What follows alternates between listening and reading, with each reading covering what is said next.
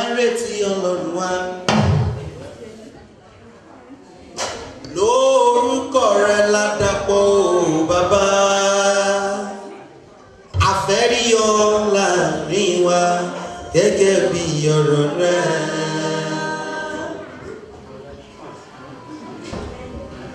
Orúkọ rẹ̀ nígbà tí àwa wá láti mọ̀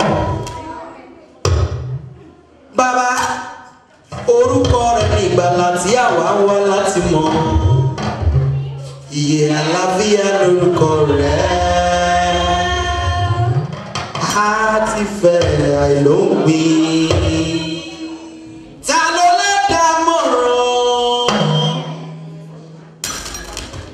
láì fi tó lọ́rọ̀ ṣe? Ta ló lè sọ̀rọ̀ ìjìnlẹ̀ láì fi tọ̀rọ̀ fúnra rẹ̀ ṣe o? Bí kò bá ṣe pé Olúwa kan lẹ́nà ẹni tó bá ń ṣe lásán ni o. Ẹ̀mí ọ̀run wá o. Bá wa pé Olúwa wá dàbíra o. Lónìí o adé.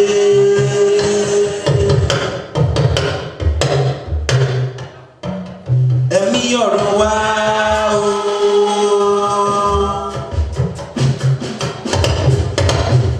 Bá wa pé Olúwa wá dàbíra o. Lónìí o adé o. Kristi jọ̀wọ́ sọ̀kalẹ̀.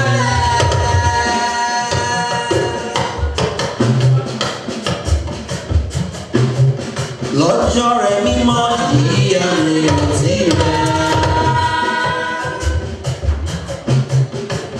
Kristi jọ̀wọ́ sọ̀kalẹ̀. Lọ́jọ́ rẹ̀ mímọ́ yìí àmì ìrántí rẹ̀. Ìwọ ọ̀rẹ́ wa ọ̀run.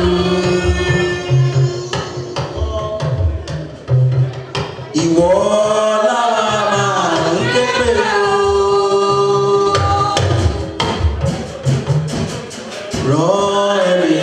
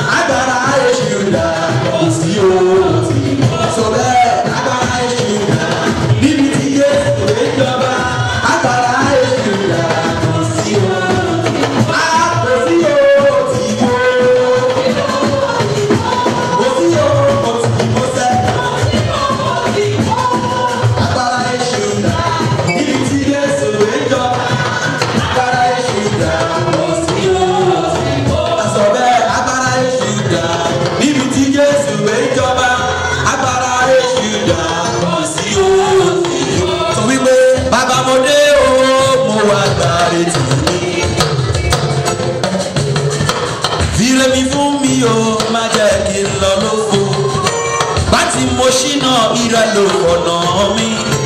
Bàbá gbọ́ àdúrà mi. Fẹ́nu ẹ sọ ti yẹ, bàbá mo dé o. Ó wá gbàre tì mí. Ire mi fún mi o, má jẹ́ kí n lọ lóko. Láti mo ṣí náà ire ló fọ̀nà mi. Bàbá gbọ́ àdúrà mi. Ire ni Olúwa. Àwọn bísí lẹ́kùn wọn. Òwúrọ̀ mi ọ̀sán mi alẹ́ mi. Ire ni Olúwa. Ire ni ṣe, ire ni Olúwa. Ó bísí lẹ́kùn wọn. Òwúrọ̀ mi ọ̀sán mi alẹ́ mi. Ire ni Olúwa. Gbogbo agbára Jésù lọ́wọ́ rẹ̀ ló wà. Bàbá lọ́wọ́ rẹ̀ ló wà. Jìhóbà lọ́wọ́ rẹ̀ ló wà. Orí o gbogbo wa. Gbogbo agbára Jésù lọ́wọ́ rẹ̀ ló wà. Kò sí lọ́wọ́ ìṣòro, kò yẹ sí lọ́wọ́ àjọ ọmọ àdúgbò. Gbogbo agbára Jésù lọ́wọ́. Ni mo ṣe wí pé adáwù adáwì.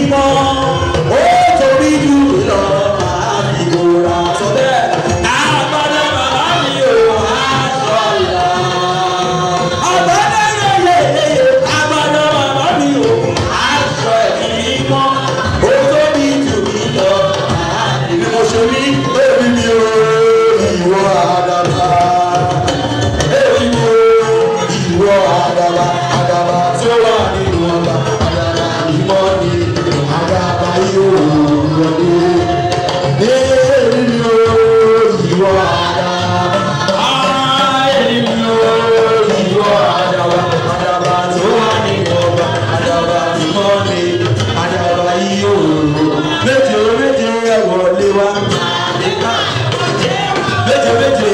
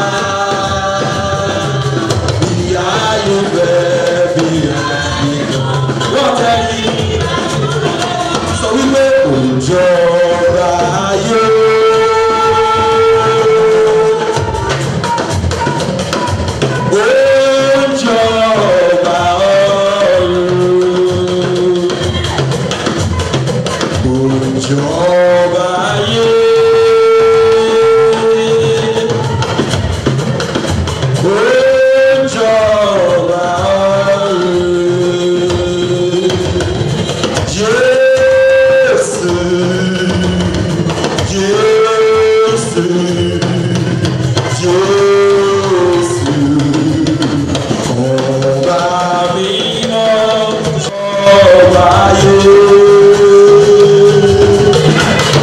Kò jọba ọ̀run. Jésù ti jọba. Jésù ti jọba. Bàrà ayé fẹ́, bàrà ayé kọ̀. Jésù ti jọba. Ó jọba. Jésù ti jọba. Jésù ti jọba. Bàrà ayé fẹ́, bàrà ayé kọ̀. Ó yọ máa gbọ́ sọ wípé òbí ò ṣètọ́ ikú, ẹbí mi ò ṣètọ́ ikú, àyà mi ò ṣètọ́ ikú, ẹni bá rò kúrò ní ògbó wa lè ṣe.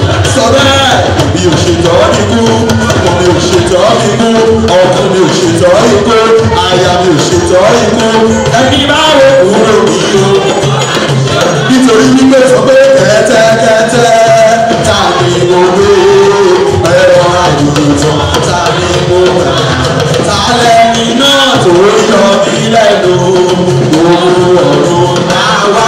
Jésù wo Jésù kò jẹ́wọ́ rẹ̀ wípé ìrẹ́lólùgbàlà mi ìrẹ́lólù. Ọ̀tá tó bá fẹ́ dọ̀kun rọ́ọ̀sì mi ìgbàlá lórí ìwọ̀n ọ̀tá ilé. Ọ̀tá mi ní òde òwe. Àwọn tó fojú fẹ́ mi hàn. Àmọ́ wọ́n kọ̀ọ̀kan fẹ́ mi hàn mọ́. Àwọn oníṣẹ́yẹsì ayé ìgbìyànjú dídídídídídí. Wọ́n wá Ọlọ́run kiri nínú afẹ́fẹ́ nínú òṣùpá. Ṣùgbọ́n nígbà tí wọ́n ò rí rí Ọlọ́run ó wá sọ wípé ó sọ lọ́rùn gbọ́. Ta ló lè túṣẹ́ Olúwa lò kò sí. Lọ́yẹ̀ bàbá nítorí ọ̀rọ̀ rẹ̀ mo máa dé ọ̀tá.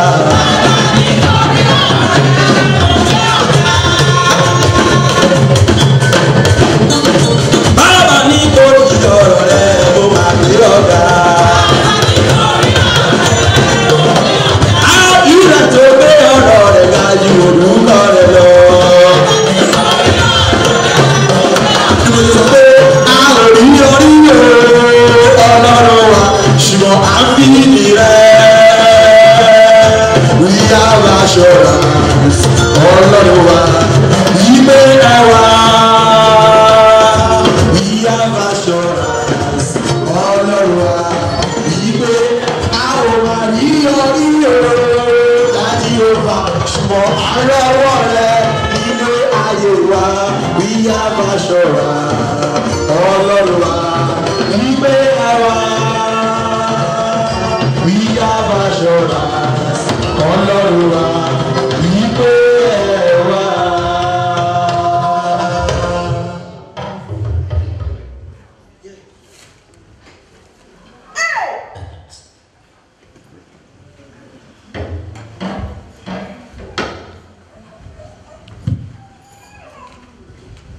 Praise the Lord.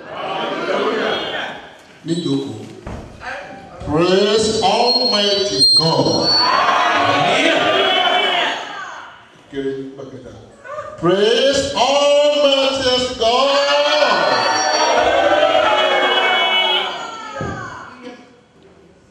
Mo fẹ́ kọ́ gáà yẹn ó lè àdìpẹ́rẹ́ torí ìsọjí ìyẹn máa ká gbogbo ìwàásù yìí.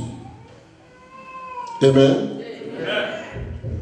Ọ̀gá yẹn kan fẹ́ kọ́ mo fẹ́ nígbà tí wọ́n wà àdìjú ẹ̀ láti kọ́ ọ́ lè tán pé oní àwọn ọmọ pẹ́ gbé láti mọ̀.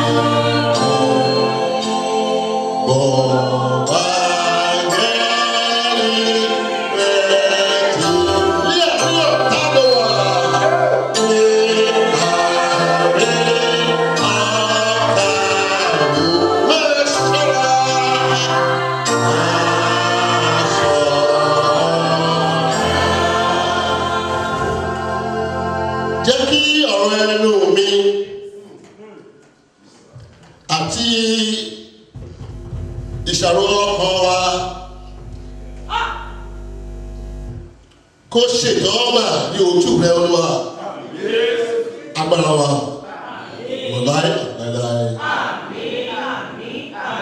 Let us sit down. Thank God for the grace you give to me. I'm happy. Amen. Like we church, like we can country here. I'm one country Sunday, and my pity one country. Only money, the man country only. Oh, say, you are joy me. Oh yeah, Kafi,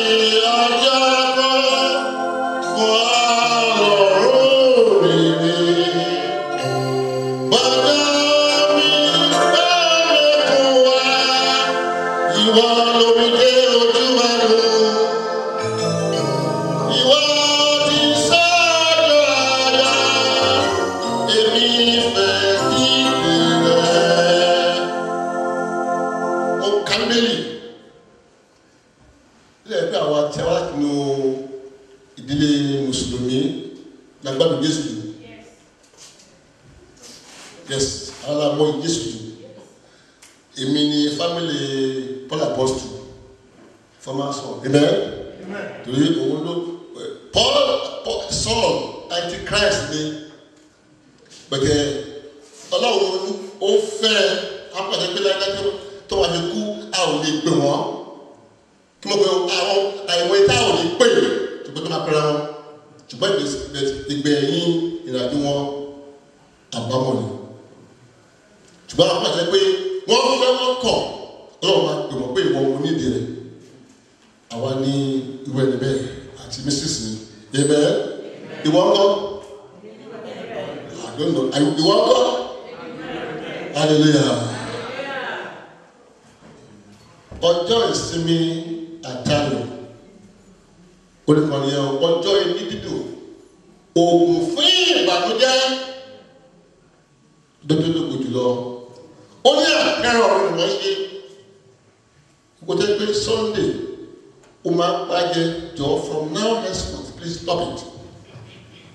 And make sure you are punctual to Sunday services. Let us go to that book of Exodus. Of me 1 hour. I'm not going to speak myself. The Spirit of God in me is going to speak out of me. Amen. Bẹ̀rẹ̀ kì í ṣe pé kéèyàn jókòó kó gbọ́ ọ̀rọ̀ ní pàtàkì. Nígbà tí wọ́n yin Jésù, ànílò pípọ̀, tí wọ́n yin Jésù tó ń sọ pé ní àbúkú fún ìdílé kan pé àwọn kan ní Jésù ọ̀rọ̀ yìí máa wọ́n ẹ̀mí ẹ̀ máa yìn mí. Mo fẹ́ ni wípé ẹnikẹ́ni tí ó gbọ́ ọ̀rọ̀ tèmi tí mò ń sọ Jésù sọ yìí. If you hear my word and do them, I will liken you to be a wise man that built his house on a solid rock. To back what to me, Timothy, I think that is Matthew 7:4. Tí o sì ṣe wọ́n, màá fi ẹwé ọlọ́gbọ́n ènìyàn tó kọ́ ilé ẹ̀ sórí àpáta. And who's àpáta? Jésù.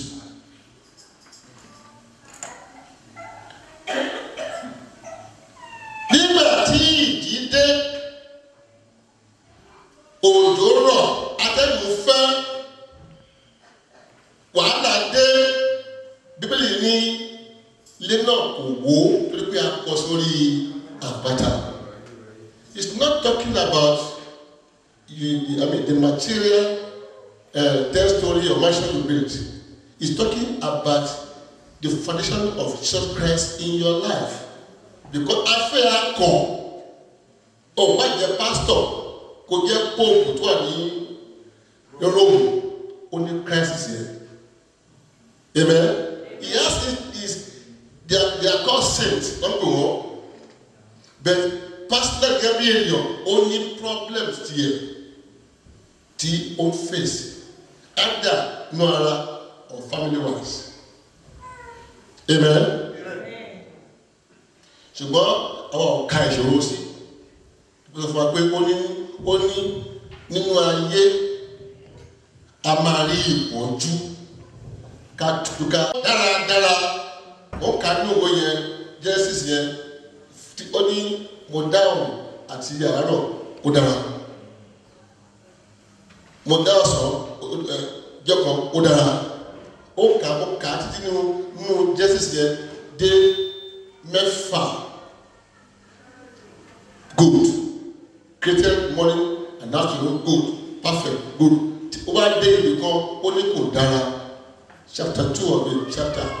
Yes, only kò dá kí ọkùnrin náà kí ó dá nìkan wá. Today's ìmọ̀pẹ́ta ṣe lé ní ọgbà tẹ̀ ní wọ́n máàkì àjọ̀dún ilé ní. Amen. Amen. Amen. This is going to be the rehearsal of your first anniversary to come. Amen. Amen.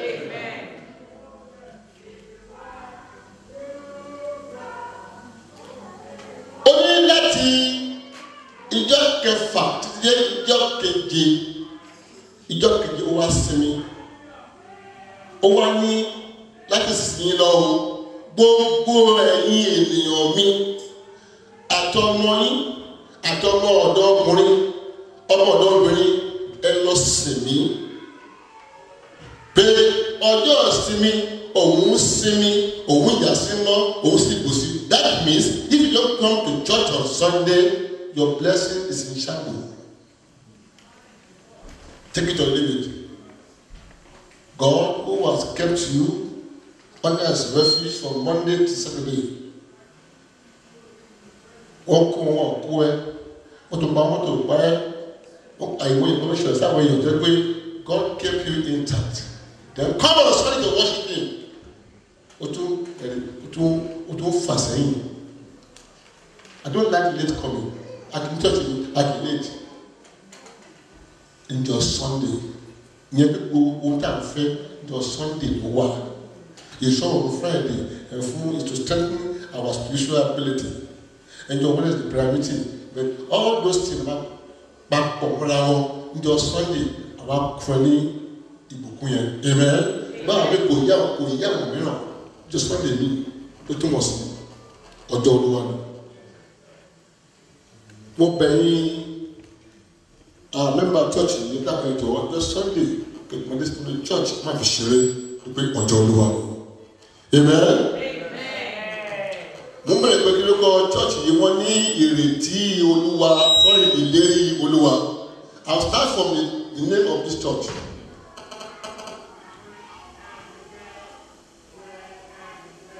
Ìlérí Olúwa. Attached to the theme of this event we are into now since on Wednesday. Restoration of the lost glory. But I'm a person of méjì. Bẹ́ẹ̀ tó wọ́n fún mi lesson wọ́n fún mi ní Daniel first lesson Daniel àti Hebrew. I begin to wonder eléyìí kò ní kí wọ́n ṣe pẹ̀lú tá à ń ṣe yìí ṣùgbọ́n láwọn ní ẹni tó ní kókọ ẹsẹ̀ ìbéèrè yìí pé òmùmọ̀ ní fíṣọ́pù pé kó kọ́ ni. Gbọ̀ngbà Hebrew àti Daniel kí ló ń ṣe pẹ̀lú tá à ń ṣe lọ́wọ́lọ́wọ́ yìí ọlọ́mọ kọ ẹ̀sìn yìí fún wa ní.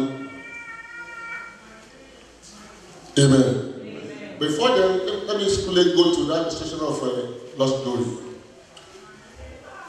Ìlérí Ọlọ́run, ìlérí Olúwa.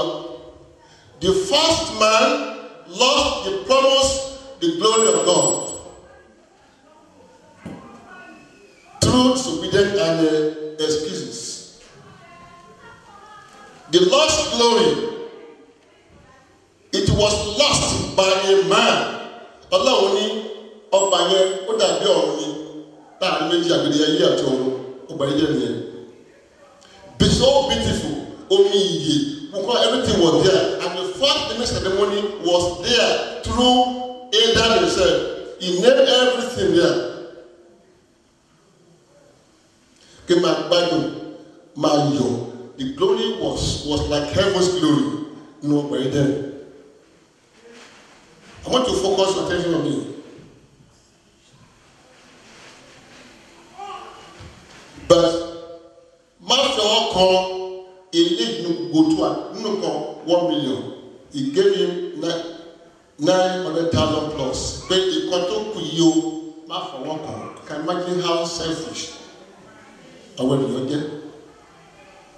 Only constitution. There's no Satan anywhere. Satan is in you, is in me. I've come to tell us the truth. Because the truth shall make you free. We may wear white garment. Mo bẹ̀rẹ̀ lọ sí church. Nígbà tí mo kéré, mo sí Catholic, mo ti bẹ̀rẹ̀ lọ sí church. Catholic church. Mo kó ń bẹ̀, a bọ́ sí CMS bàbá wa, a bọ́ sí Baptist church. So I go round there before coming to the bus stop of white garment carrying. Amen. But the Bible wọ́n ní pé kò sí kóòtù nínú Bíbélì, kò sí abala nínú Bíbélì, ṣùgbọ́n mo kà pé àwọn awolá ní àwọn aṣọ funfun àlàyé táwọn lè ka iye wọn. Praise the Lord. Owó oríire táwọn lè ka iye wọn aṣọ àlàlá pé ọ̀tọ̀ ní aṣọ funfun tó wà nínú ọ̀tọ̀ ní aṣọ ìta, because you must have a pure heart and a clean hand. Tó bá ní ọwọ́ mímọ́ funfun, your coming to God is in vain. Praise the Lord. The glory was so pitiful. No, by then. Bẹ́ẹ̀ni wọ́n ọkùnrin yìí ẹ̀gbọ́n ọlọ́run mú òpin tẹ̀ ẹ̀gbọ́n náà àmì lọ́wọ́. Jẹ́ kí n dẹ́rù láwòrán mi to make myself happy extraordinarily apart from levels. What the best number everything on the way in my body. But don't touch this one.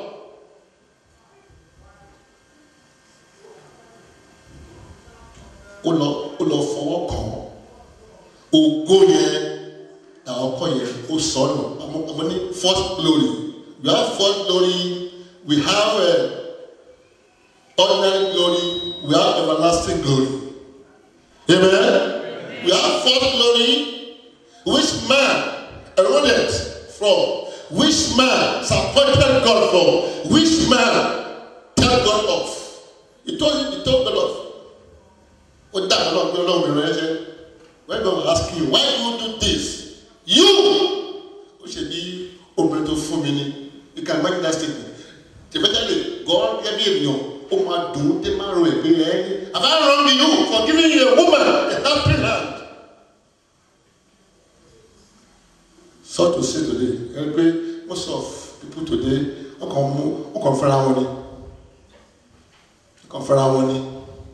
I feel by divine grace of God, no matter two compatible couples to have Jesus. Even then,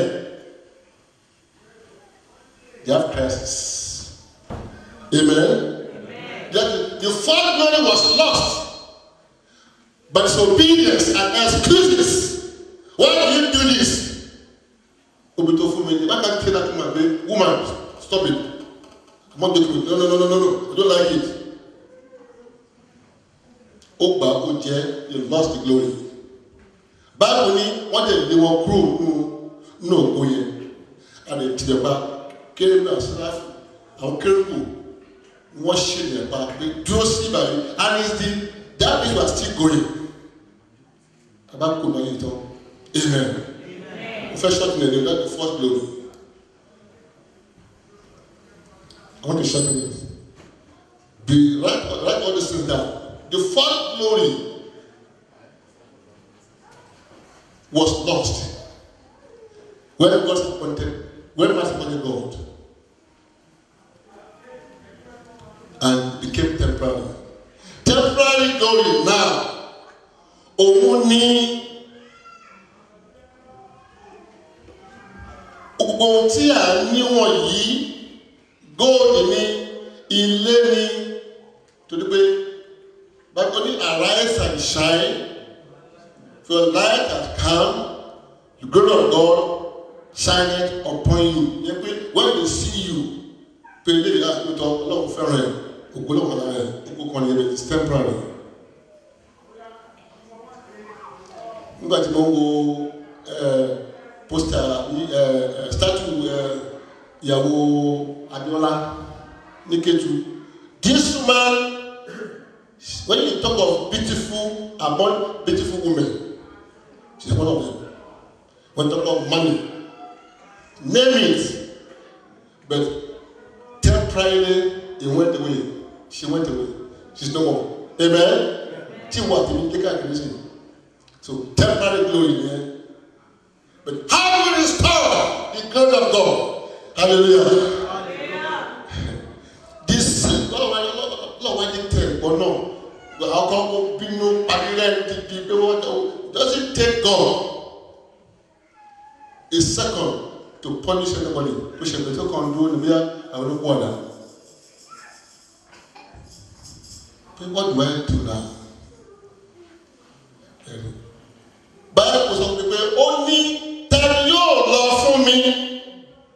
God was asking himself, asking the people over there who will go to the war for me. Bible of my way, the whole heavens, eternity. Would that can mini because okay, that's time. But we must go over there to now. God was talking in himself, asking himself, answering himself. Amen? You put that John 17. Oh no! He was giving them farewell message. I want to cite one Bible. You can phone me or ask me later. It's here. You can cite Bible passages. It's nonsense. Signal. Only 5:17. First Corinthians. Only any man who is in Christ Jesus is a what? Is a new creation. If you wear one garment and no one coat,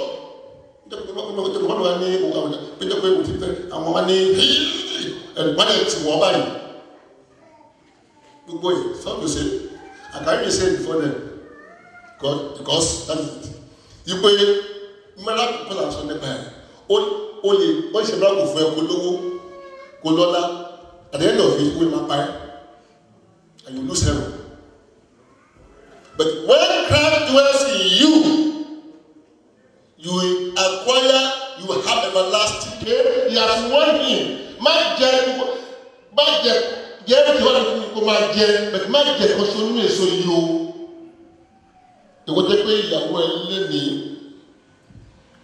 tó fẹ́ ṣe nǹkan fún ọlọ́run níbi ńlá ìyàwó mi ọ̀lẹ́dẹ́ pé ìyọ̀tẹ́ pé ẹgbẹ́ wa pàtẹ́kù nínú ẹ̀mí o ìsọ̀yẹ́ o tí kìí ṣe ìyàwó anáyà o amen ìyàwó you go and tell him or her màdàkàtà ìgbọ́lá ọmọ church kan ní ọba yẹn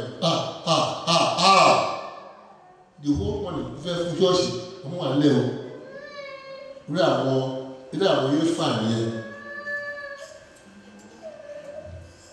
Amen. Because I really be only that you back there was cool. Only I will not do. Adam Sibu. If God was joking, but what you have? But you joke loud. God was sorry. You are nínú Galatia orí karùn-ún ẹ̀mọ́ lẹ́kọ̀ọ́ lọ́tà 5 from 18 now ó ní ara yìí àti ẹ̀mí they live together ṣùgbọ́n àwọn èyí wọ́n jẹ́ ọ̀tá síra wọn bí ìjókòó yẹn nínú ọkùnrin ò fẹ́ ṣe rere bí ìjókòó ṣe ẹ̀sìn bàbá yìí sì ní ìwọ́n náà. I don't know what he has for me. It's stuck inside him. That's what myself. Only me and Tara papọ̀. ṣùgbọ́n méjì wọ́n yí ni ọ̀tá síra wọn. Tùbí ohun tí ara fẹ́ ẹ̀mí ò fẹ́, ohun tí ẹ̀mí fẹ́ ara ò fẹ́. Ṣùgbọ́n ṣe ti bẹ̀ tí a máa ń kọ̀wé ìgbẹ́ bára kí wọ́n dáhùn ṣe 5:18. Ó sì kẹsà. Galatians 5:18. What can I say is this? Let the Spirit direct your lives, and you will not satisfy the desires of human nature.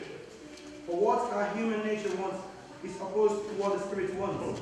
And what the Spirit wants is opposed to what our human nature wants. Yes. These two are enemies. Yes. And this means that you cannot do what you want to do. Yes. If the Spirit leads you, then you are not subject to the law. If you are being directed by the Spirit of God, you fulfill the love of flesh. O fẹ́ jalè, o fẹ́ ṣàgbèrè, o fẹ́ kúrọ́ ní olóṣèlú kẹta ó ní wọ́n ti kúrọ́ fún ọ̀la yín. To that is one less thing. We are telling the truth. We are àti lọ́kà kiri London number 1. Tí wọ́n gbà láyè bẹ́ẹ̀ yẹ wọ́n wà sùn dáadáa ní ayọ̀ ní o about 5 courses ìṣẹ̀lẹ̀ London. Ọmọ wa rest ni o ẹ̀sìn lè mí ní kìlọ̀ rest lọ́dọ̀ wẹ̀ àfúrà bẹ́ẹ̀ lọ́wọ́ àbújá yìí pọ̀ tí sí ni o.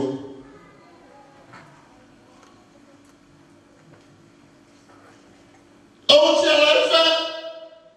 ara fẹ́ wà òkè.